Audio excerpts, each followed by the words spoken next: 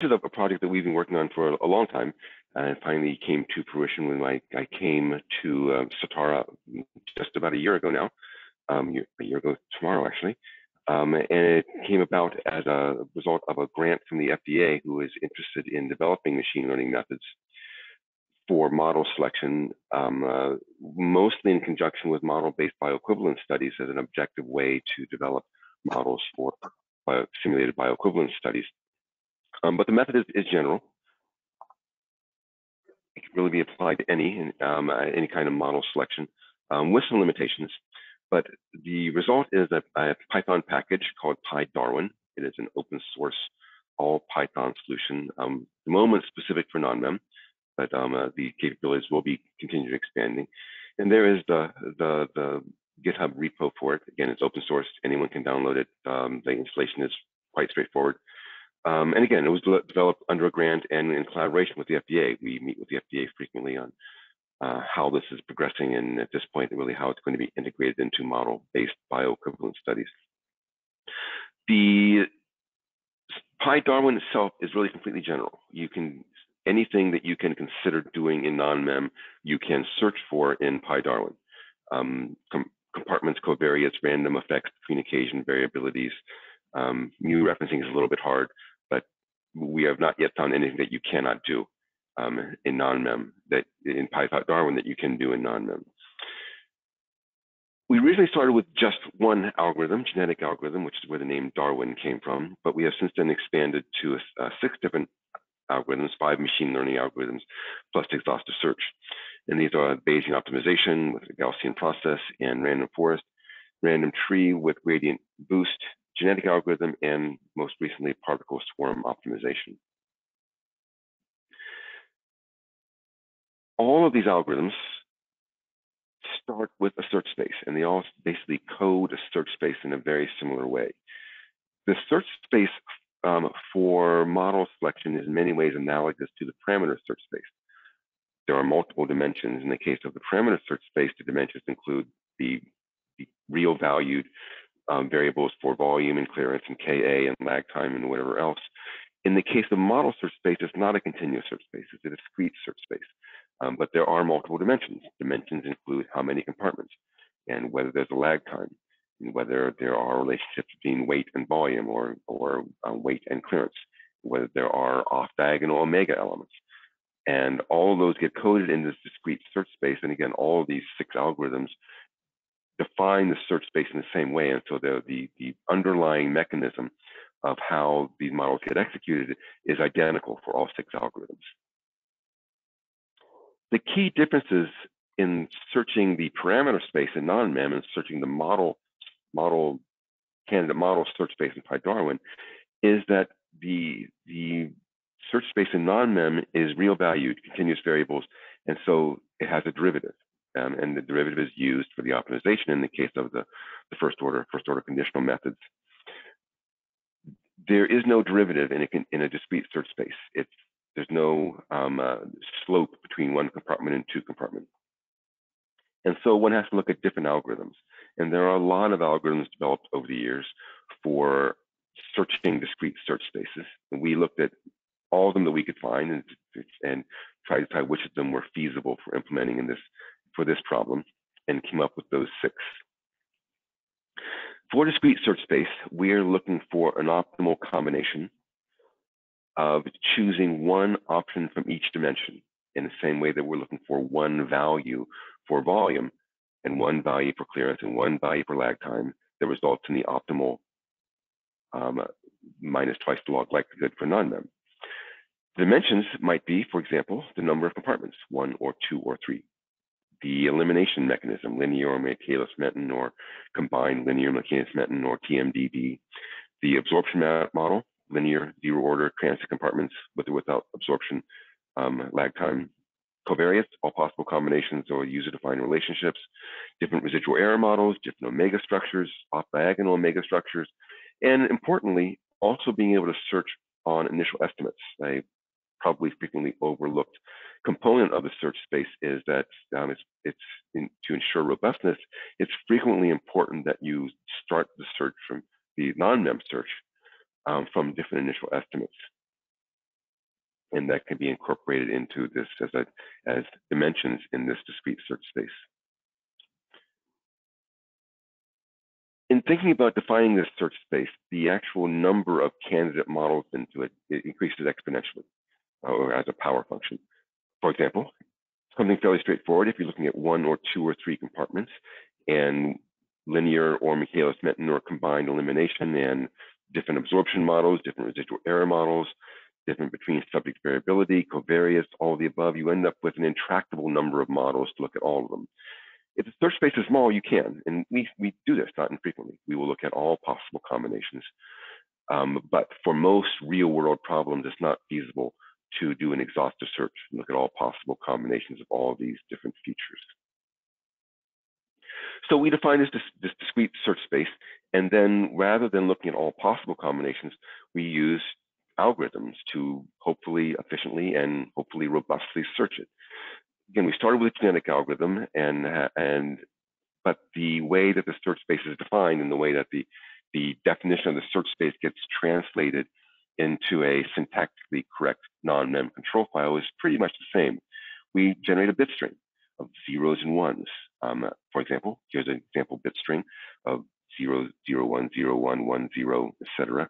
And the first 2 bits comprise the gene for the number of compartments, where 0, 0 defines the 1 compartment, 0, 1 defines 2 compartment defined as K23 and K32, and 1, 0, 2 compartment parameterized as Q in volume of steady state, and 1, 1 defines 2 compartments as Q and V2.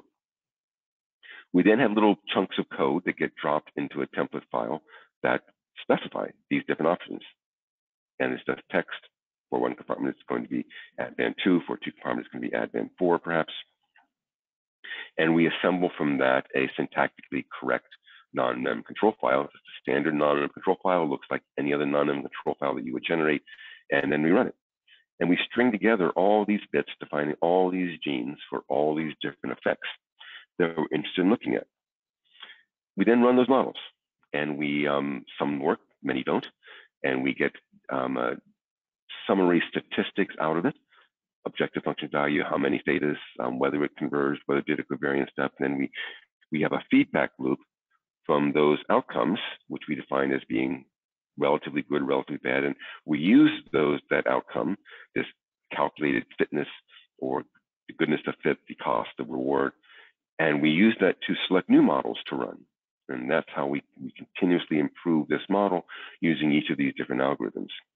And this is all handled by pyDarwin. You don't have to worry about any of this. All you have to do is specify which of these options you want to incorporate into the search space. The definition of the search space, the assigning of the bits to the different genes and the corresponding text, sorting them, assembling the control files, running the control files, getting the feedback, and selecting the new models is all handled by pyDarwin. So a little more granular on exactly what this is doing. All of these algorithms use a couple of key files. The first is the template file. The template file looks a lot like a non-mem control file on the left here, except there are these little strings of text. For example, curly brace V2 is a function of weight 1, and curly brace V2 is a function of weight 2. Those get replaced by text specified in another file called the tokens file. The tokens file is a JSON file, which is a fairly user-friendly, human-readable file format that specifies that the text that's to be dropped into this template file for each value of this bit string.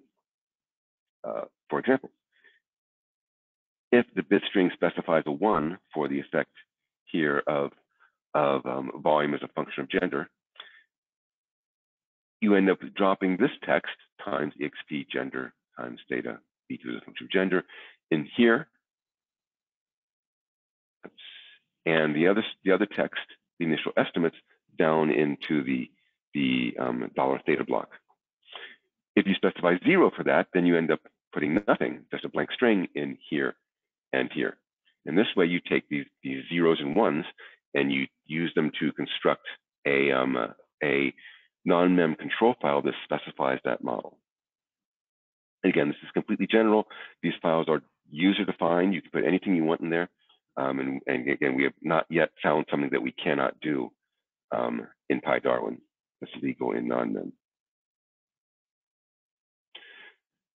So again, all these algorithms use the same coding, the same bit string or integer string of the specification of the model. And they all use this same approach, but there's important differences between the algorithms. Machine learning algorithms in general are divided classically into supervised and unsupervised learning. Supervised algorithms use a training set. This is what's done with image recognition and audio digital signal processing, where there is a training set where you have several thousand pictures of dogs and cats, and you code them as a bit string, a bitmap, and the algorithm looks for patterns in the bit string that suggest that this is a dog or this is a cat. And then you can take the model that comes out of that and present it with a new image, a new bit string, and it will predict whether that's actually a dog or a cat. And it works fairly well. We're pretty good at doing image recognition, doing that.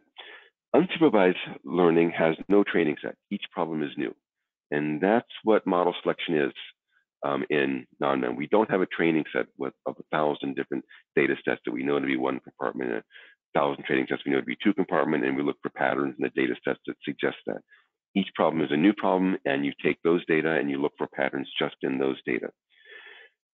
So traditional non-mem model selection is unsupervised. Of the algorithms we've incorporated, only genetic algorithm, and actually I need to change the slide, particle swarm optimization is also an unsupervised algorithm. But there's been a lot of interest recently in what are sort of hybrid algorithms, generally called reinforcement learning algorithms.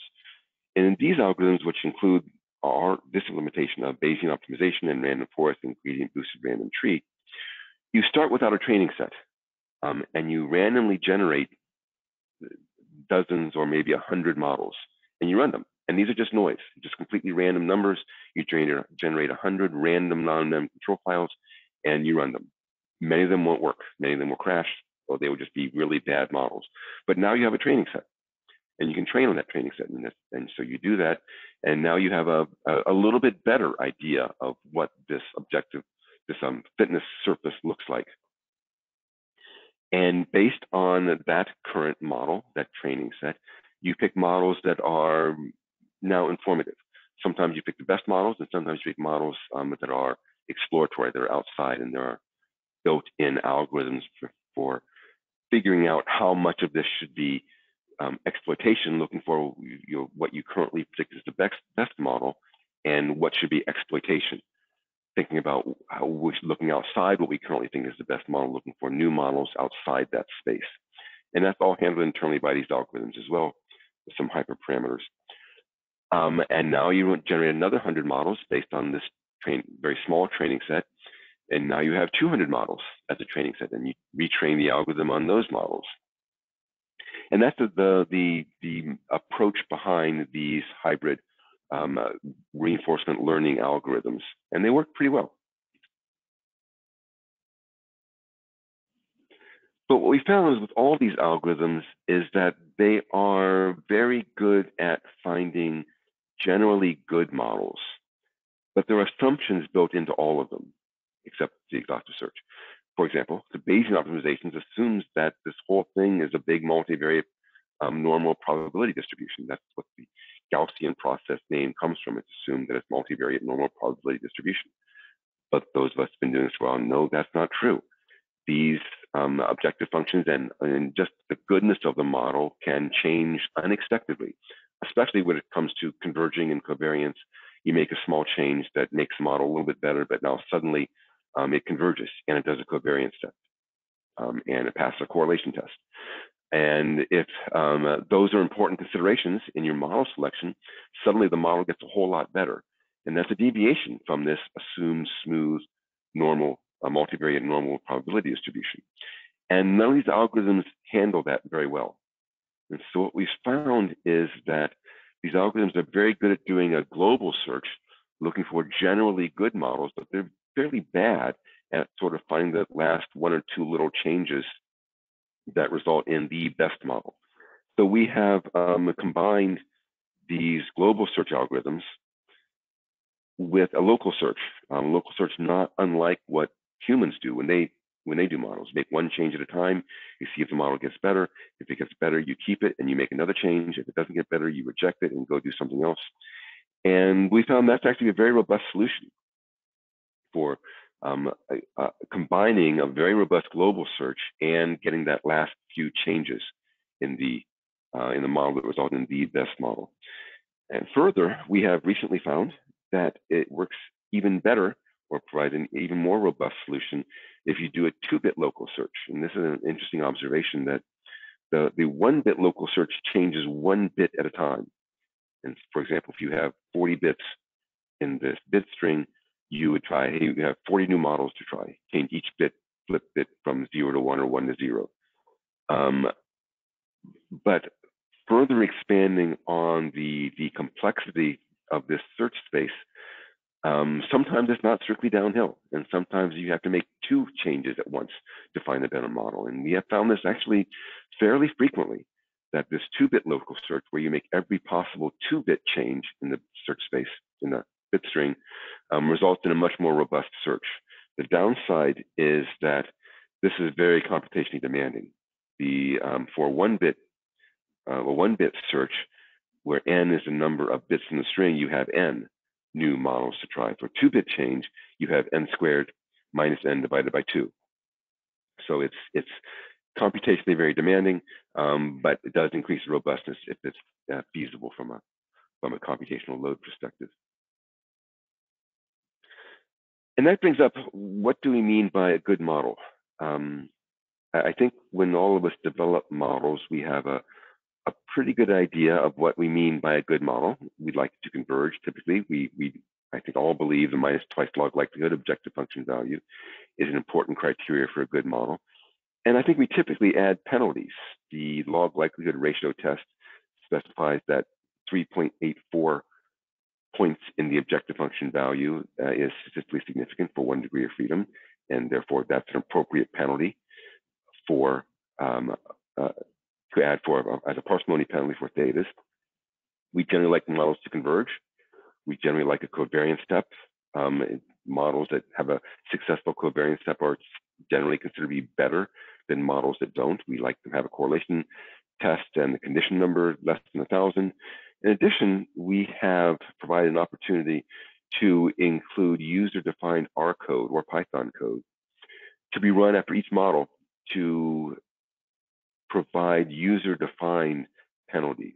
And this was important for the work with a model-based bioequivalence, because it's typically very important in those models, model development, to find a model that accurately reproduces the Cmax and the AUC. And the Cmax in particular is typically fairly insensitive to the objective function value or any of these tests. And if you really want a model to capture the Cmax correctly, you're probably going to have to specifically ask it to do that. And we do that by running a PPC test after the model is run and providing a penalty in this goodness of fit statistic for missing the Cmax. But you can do anything you want. You can pull anything you want out of nominum output, the relative standard errors, the post hoc eta values, anything that you think is important for defining a good model, you can incorporate into the model search criteria by providing R code or Python code to run after each model is run. All the models are saved. They are all listed. By default, only the F messages and the output file and the list file and the XML file are saved. And there's also a JSON file that is saved that is human readable. It can be used to restart the model if your power goes off. All these are saved, and you can use them to restart the model. As well as just read the file at the end and figure out which models might be appropriate for further exploration manually. Again, this is on GitHub. This is the link to the documentation. There are a number of examples available. It's free. It's all open source. Python is open source. The package is open source. The only thing one has to pay for is non-mem. And there is a link to the documentation.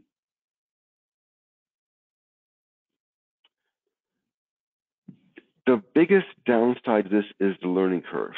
The command line interface, which is what you get with just Python with pyDarwin, is not trivial. Here's an example of a template file, which isn't too bad. You do have these tokens, the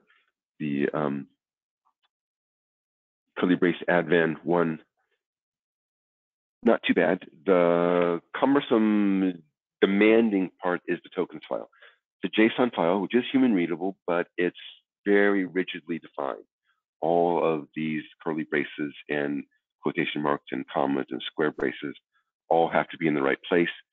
You can't have comments. It doesn't recognize white space. So if you want a new line, for example, you have two thetas that you need to provide initial estimates for, you have to specify that as a \n. Tabs have to be specified as \t. And it's just not very user-friendly. We do it. We've been doing it for a long time, and this is how we do most of our searches. But to facilitate the learning curve, we have ported this into a graphical user interface attached to the latest version of Pirana. So while pyDarwin is open source, command line, it's really sort of, for those of you who've been doing this for a long time, comparable to the pre-nmtran implementation of non-mem. Again, if you've been doing this for a long time, the original implementation of non-mem was Fortran code. And nmtranslator, came around and made that much, much easier. In the same way, Pirana with Darwin provides a graphical user interface to facilitate creation of these files, the template file, the tokens file, and a third file, the options file, in a point-and-click drop-down menu environment.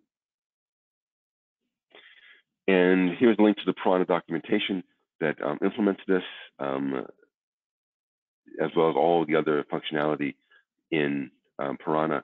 And with that, I'm going to go to a quick demo of how to do this in Pirana. This is the Pirana interface, and we have for those of you who are Pirana users, we've added this new model type called Darwin, and we're going to create a new model. And this is sort of the initial dialogue for it, and just basic information: who's the author, name the search, what algorithm do you want to use? We're just going to be using GA. Number of generations, number of models in each generation. This can be a very, very simple search. Normally, you would have more generations and more models per generation, but we'll start with this. There's a runtime for timing out non-mem. Non-mem can run forever sometimes, and if you ever want this finished, you do have to provide a timeout for models that just tend to run forever. They are by default run at low priority or below normal priority, so your interface remains responsive while this is running in the background. You start by selecting a data set. And this is a simulated data set that is pretty standard. There is some functionality for automatically identifying the covariates, the data items in the data set, and it doesn't always work completely correctly. But so we'll fix this a little bit. We need patent clearance, and we need page, sex here.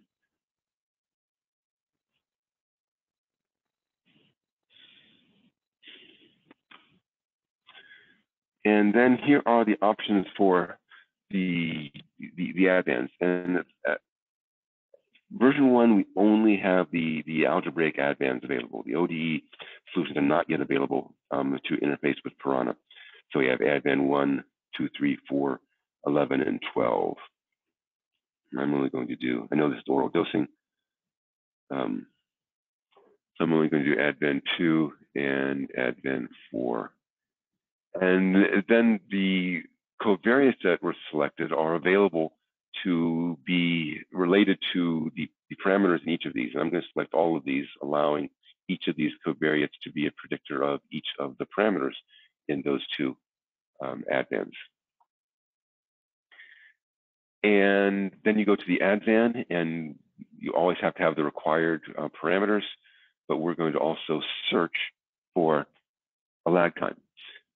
What this means is that the options for the optional parameters are they're either not there ever, they're always there, or they're searched. Search means that it will include that in the bit string. There will be a 0 or a 1 for whether the absorption lag time is included in this model.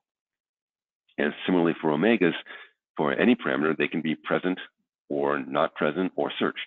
Same thing, 0 or 1. If they're searched, there'll be a 0 or 1 in the bit string to specify whether that omega, that eta, is included in this control file. And we're going to, I think I'm going to have present for Ka, but searched, so present for clearance, searched for Ka, and present for volume, and searched for lag time. And you do need to come up with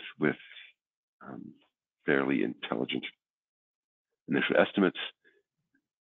Okay, 1, 0.1,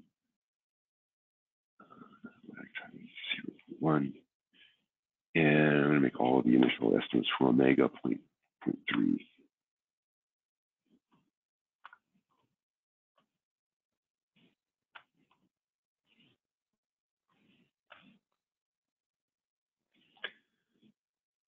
And I think that's correct. Now do pretty much the same thing for advent 4. So 0.25, A1, Q 0.2, I think, volume 0. And again, always want a eta on clearance, but search for it on Ka, search for it on Q, always present on V2, but search for on V3.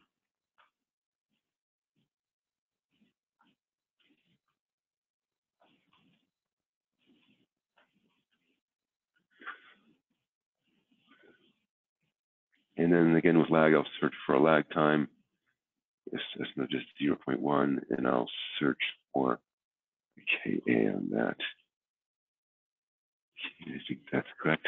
And the next step is to define the covariant relationships that you want to search for. And this is a little bit tedious. We only have 3 and 2 add bands, so with more it would take even longer. But I am going to do an allometric scaling, a power model for clearance and volume, and they will be searched for. No, I'm not going to do that. I'm not going to do a weight on Ka, but I'm going to search for it on volume and initial estimates of the usual allometric scaling. I'm not going to search for it on lag time. Creatinine clearance, I'm really only hypothesizing that that's present on clearance. I'm going to none for these and search here, and yeah, an exponential model for creatinine clearance on clearance. In sex, I really don't have any prior on that, so I'm going to search for it on everything. And yeah, exponential makes sense. And then the same thing here. Clearance is going to be searched for the power model.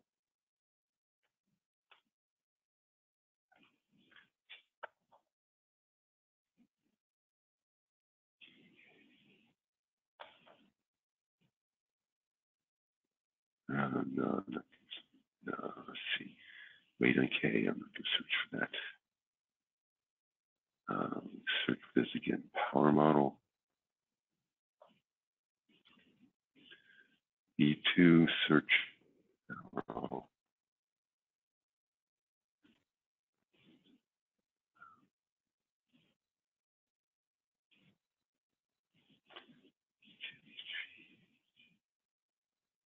And I'm not going to search for the lag time.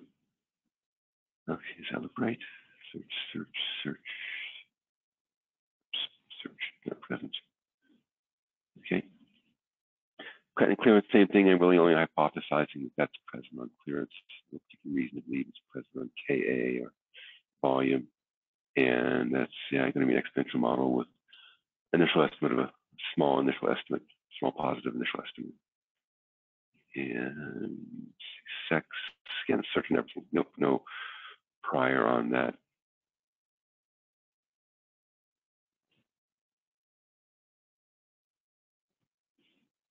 And yeah, the default initial estimates. Let's see if that all makes sense. See what I've missed.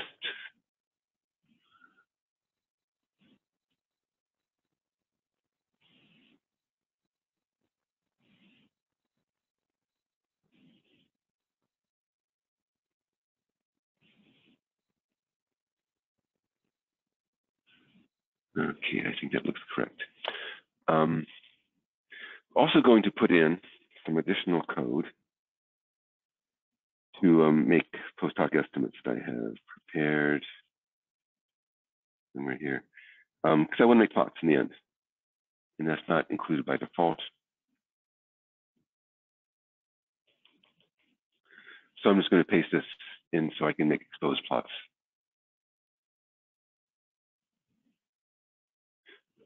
Just weight, clearance, sex, for covariates, and standard plots. Usual conditional method interaction, usual stuff there.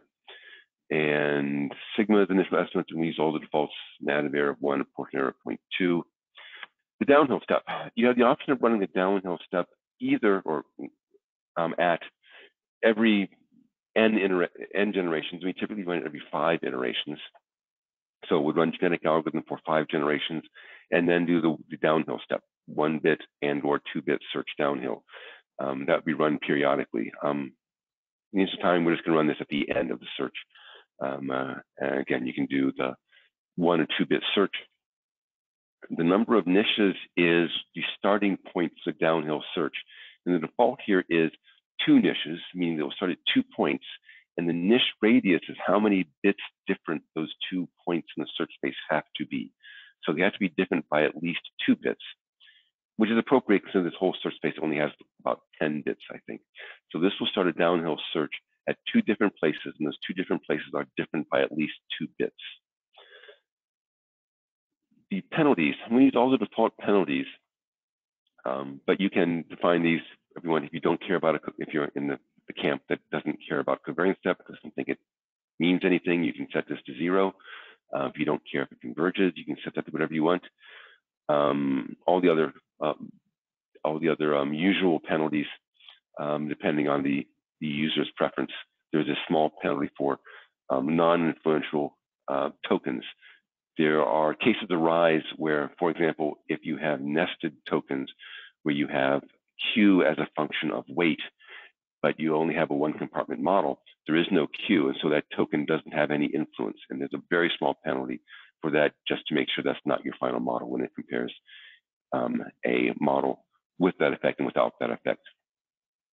We're not running any R code post after the run. And GA, all the default GA, these are some of the hyperparameters for genetic algorithm. This elitism where you carry over 4 models to the next generation by default. The crossover frequency, the mutation frequency, the penalty for being in a niche to maintain diversity in the population. We can use all the defaults for that. And that comprises defining the model. And so now we have this model defined, and it's just a matter of running it. And use a default Darwin profile, which specifies things like how many cores you're going to use to run it. And the default here is 4, because I'm just running it on my laptop. It only has 4 cores. The name of the search directory and things like that. But if you're familiar with Pirana, you know that it runs non-mem from command line, and it does the same thing with pyDarwin. It just generates those 2 files, the template files, the token files, and the options file, and then runs it from the command line. And it goes through this and looks for all the things it needs. It makes sure that the folders are there, and make sure the data set is there, make sure the NMFB is there. We're not running R code. If we were running R code, make sure the R code is there and that R script is present. Important thing is that you need to provide the path for NMFE. In this case, it's in NM74G64 util. And as usual, the first few models crash, at least that's my experience, but then they start doing something reasonable. And this number is the fitness value, 286, and that is the composite of minus twice the log likelihood for that model, plus all these penalties that we specified. I'll let this run for a couple of minutes. it does capture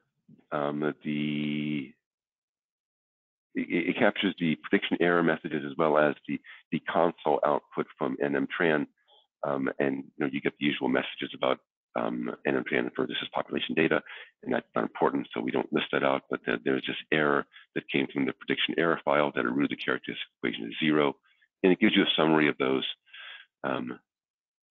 Many of these crash frequently as usual, but as it goes on, it will converge on a model, and let's let it run one generation here, and then we'll do some plotting.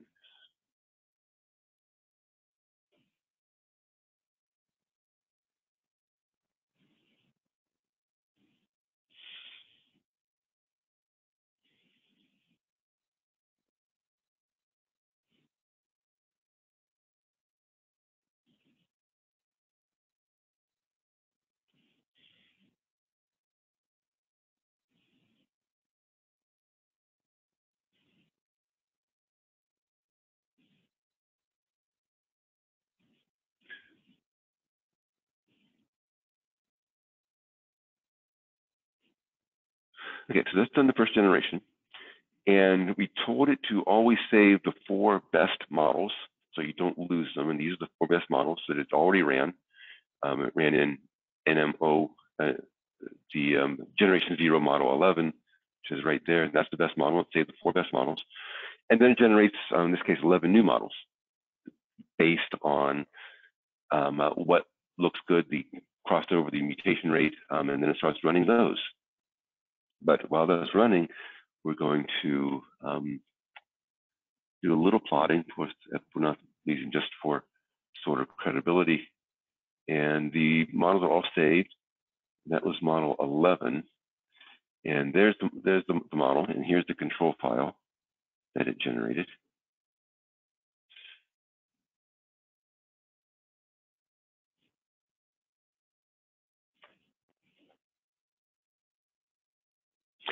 But we can take this model and do sort of the usual things with it.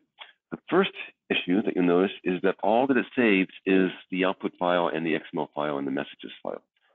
If we didn't do that, it would quickly fill up your disk. It's running hundreds or sometimes thousands of models. And if you're saving all the SD-tab, et cetera, models, from that, you're going to be using a lot of disk space. And we'll address that in the next version where we'll save any table files from key models. But currently, we're going to have to rerun this model to regenerate those SD-tab, et cetera, models. And so we'll just quickly rerun this just using Pirana.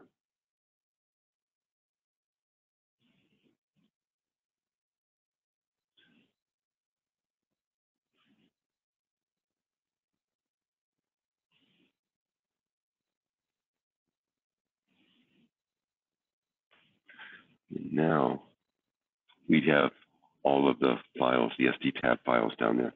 And we can start making some plots, just some basic plotting functionality. In the data inspector, and we can just open this file and make basic plots of DV versus pred, unity line. It generates the R code down here if you want to use that using base R. And you can make some basic plots to just sort of a quick reality check, time versus prediction. But there's also sort of publication ready plotting available. If you go to, you see the estimates, all the estimates here, you can look at those and the standard errors, et cetera. But there are also scripts here, built-in scripts, and we're going to run some exposed plots. Let's just do the combined goodness of fit. And we'll open that in R Shiny.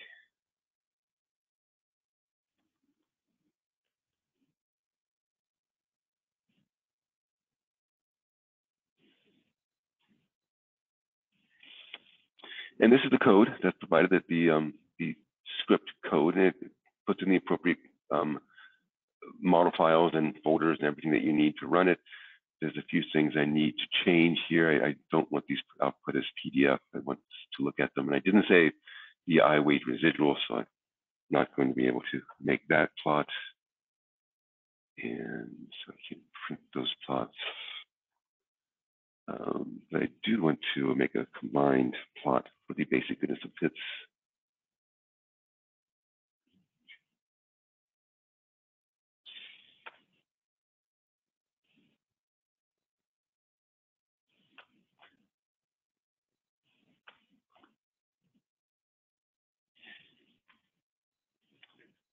And so then I want to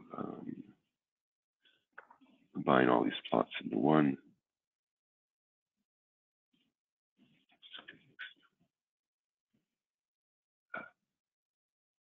What about that?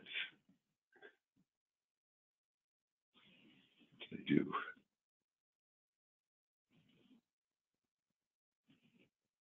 Seem to have lost R.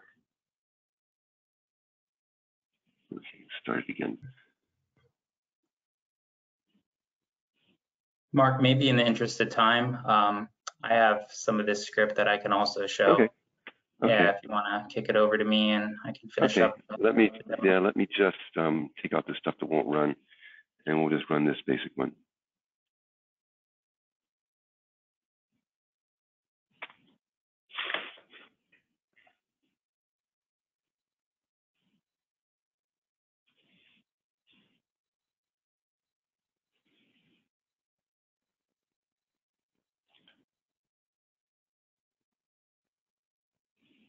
And it makes publication report ready plots from these scripts. And with that, I will send it over to James, who will go over some of the more advanced reporting and plotting features available in Pirana.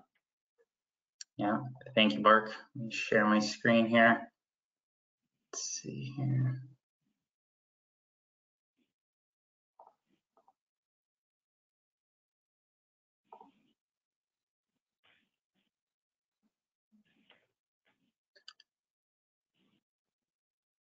Okay, I trust everyone can see my Pirana. All right, so the example that Mark showed, we actually have available in our Pirana online help. So if we go to our help here, user assistance, this brings us to the Pirana homepage, and we can scroll down here to the Darwin searches section and download this example zip file. So I already downloaded this Darwin examples zip file, extracted it here in my Pirana workspace. You can see I have the 4 examples. Example 4 is what Mark has just demonstrated. So I'm going to click into that folder. You see we have example 4.darwin, which we can always just double click if we want to edit the existing search, make any changes, such as Mark had 15 number of models in every generation, which does run faster, but typically you want to increase that to a number between at least 20 or 30. But everything else we saw is the same in this example. And I've run this example. We have the Darwin Search 01 folder that was created. Now I'm going to go into output, and of course I'm in the Darwin extension, so I need to change that to mod. And we have our final control file that's available here. I just opened that up in my text editor. Again, as Mark mentioned, I did re-execute this model in order to regenerate these tables, as we do not keep those tables. And with that, let's take a look at some of the output. So Mark showed in the presentation the results CSV file, which I'm just going to open here in my spreadsheet. And that provides a nice kind of run summary here in tabular data, arranged first by iteration, and then the model number. Of course, these are ordered in terms of when that model finished. So that's why some of this is out of sequence. But all models do have to finish before moving on to the next iteration. And you can see the run directory here, where you could find those model files in that temp folder, associated fitness. Here's the model binary, objective function value, various columns that correspond to penalty usage, number thetas, omegas, sigmas, and then the condition number. And like many things, this is always better visualized, I would argue. So with that in Pirana, anytime we have a Pirana scripts folder in our project directory, as you see I have here with this script, Darwin Fitness by Iteration. Well, in the project directory, that makes that available in the scripts tab. If I go to scripts project, now I'm going to select this script, Darwin Fitness by Iteration, run script. And that's going to generate the following plot here.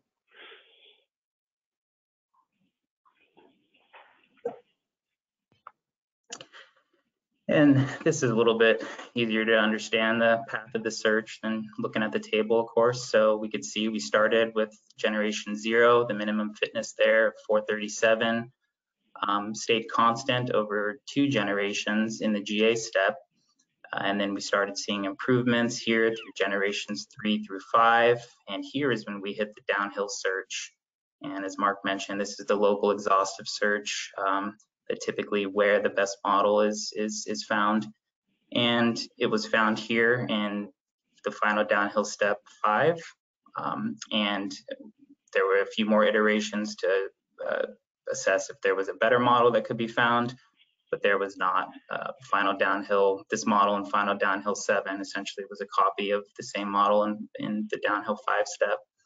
And you could see that I've referenced that here, the location of that model and the resulting fitness score. So that's kind of looking at, some of the Darwin search overview. But if we want to extend or report on this final best model, kind of given conventional Pirana tooling, well, we can do just that.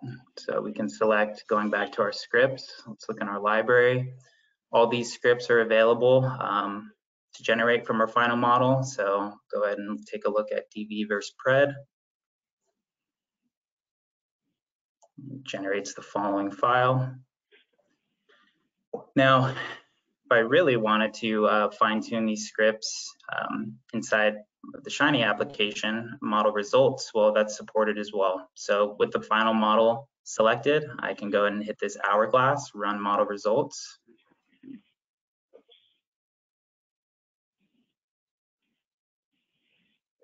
And it's going to initialize the Shiny application here.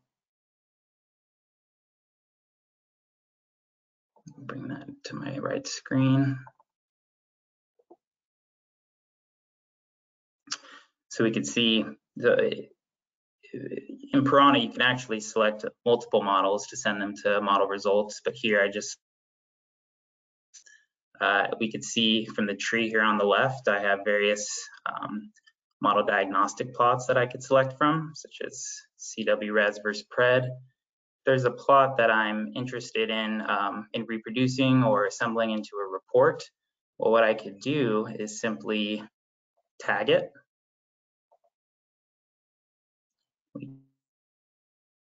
Individual plots as well. I'm going to go ahead and tag the individual plots.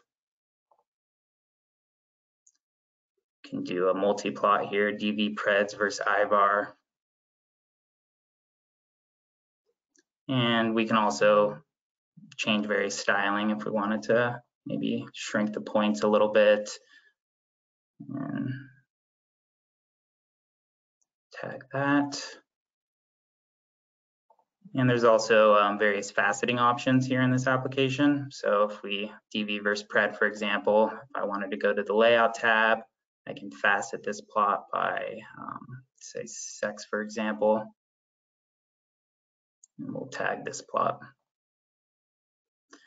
All right, so I've tagged some model diagnostics. Now let's go ahead and take a look at some tables. So just like we did for the model diagnostics, we can tag tables of interest or even further style them, remove columns. If I wanted to maybe remove BIC from this table, order some of the columns around. I'm gonna go ahead and tag this. And we'll do a theta table as well.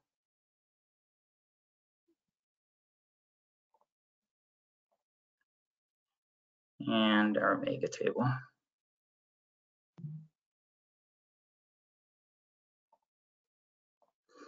So the act of tagging all these model diagnostics in the model results Shiny application allows them to persist here in the tag tab, and we can take a look at any of the individual diagnostics that we tagged, but also it generates the corresponding R code to reproduce this from RStudio, or the R command line.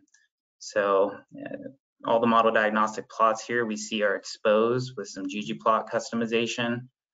All the tables, for example, are flex table, and with any kind of data pre-processing done using dplyr.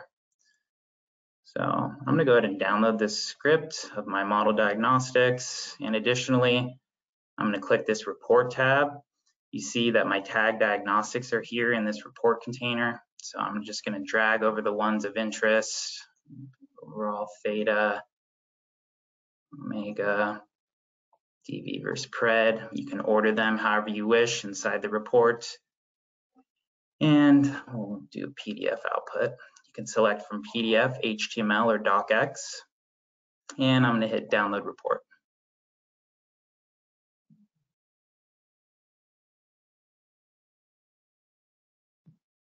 All right, so by default, I gave this report this name report. It's the timestamp of the current date. And it tells me this report has been saved to Pirana reports. So I'm just going to go ahead and exit the application, go back to Pirana. I see in my reports tab, I have this Shiny node with my PDF report available in here, which I just opened that up, and we could see I've kind of generated on the fly a final report output based on this final best model found from the Darwin search. We have all our plots in here. And you may have seen inside that Shiny application, I could have additionally downloaded the raw R Markdown file. So if I want to bring this back into RStudio, maybe add additional text, write summary information about the analysis, that can be done and then regenerated right inside RStudio. All right, I think we have 5 minutes left. I do want to go ahead and bring back the presentation and allow a little bit of time for questions. So just want to swap that. So just to recap, you can find these Darwin examples here from Pirana Help, User Assistance, and here at the Darwin searches. We do have various videos about using Pirana and Darwin. They can be found here at the following link. It's a Certara University. And we are continuing to develop this tool, so development is active. We'll be starting on the next release here in the near future with the next release plan for Q4 of 2023. Some enhancements, we're improving the Darwin search interface with expanded search options, such as being able to search omega structure, functional form of covariate effects. We're going to be supporting NLME, so PML model syntax, supporting those models inside Darwin as well to allow NLME usage with a Darwin search. We're going to be enhancing the reporting capabilities for Darwin search, allowing more flexibility to save various output tables for key best models and generate more robust reports both across the search and for the particular candidate models and final best model. And then we're also going to be expanding support for grid workload managers in Pirana. So creating a generic grid workload manager page that essentially would be able to support alternative grid engines such as Slurm. So right now we support SGE and Torque natively inside the Pirana interface. And with that, we'll go to Sebastian, and do we have any questions? Yeah, thank you, Mark. Thank you, James, for that great presentations. We indeed have questions, and as a reminder, please submit your questions through the chat pane, and we will address them. And let me ask you the first question that came through. Is parameter identifiability considered in model selection? Not explicitly, no. Only to the extent that it is reflected in whether it converges and whether there's a covariance step. It's far from public yet, but we are working with the FDA on our code using something we're calling posterior predictive check with uncertainty. And the uncertainty, you end up paying a significant penalty for having parameters estimated with uncertainty in doing this PPC with uncertainty. So directly, no, but functionally, yes. All right, thank you, Mark. And the second question that came through is a twofold question. Does Pirana Darwin support grid execution? And what platforms and workload managers are supported? Yes, it does. So we've Pirana Darwin officially tested on SGE, and in terms of the kind of the remote host setup in Pirana, it's tailored for SGE. And as I mentioned, in terms of the future enhancements, we will be improving support for more generic grid workload setup to allow for alternative grid engine specifications. And pyDarwin, so we officially support SGE for pyDarwin in terms of our QE testing infrastructure. However, there's no reason why you cannot use Slurm or some other grid workload manager. You would just need to know the grid submission commands, the polling regular expressions for the particular jobs. And we have examples of all that for SGE, just not for any alternative grid engines. So that is something that we'll be expanding support for in the future. Okay, great, thank you, James. And there was another question from the audience regarding the recording. And yes, we will send a recording of the webinar to you in the next couple of days. And yeah, feel free to rewatch it, feel free to share it internally. And of course, feel free to reach out to us if you have more questions. And with that, I think we can wrap it up for today. Thank you very much to the audience. Thank you very much for the interaction and the questions. And of course, thank you very much to Mark and James for a great presentation. Thank you, everyone. With that, have a good day and take care. Bye.